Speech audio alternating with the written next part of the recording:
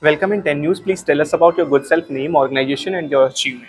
Yes, I'm Dr. Trivani. I'm working in Youth Department of Youth Empowerment and Sports. This is an international sports on that arena. I've received an award, and almost I produced from day one. I'm into judo. It's a male-oriented sports where I have produced 400. It's just a myth. Yes, 400 national medalists and 45 international medalists. Myself, I became an Indian team coach, and I've received many awards like Ekalavya, Dronacharya, and this is one of the feather which I've got again to my this thing. I think so. The more responsibilities on my shoulder, and I dedicate this to my family people, especially my husband and my daughter and my mother. Thank you. Oh, thank you so much.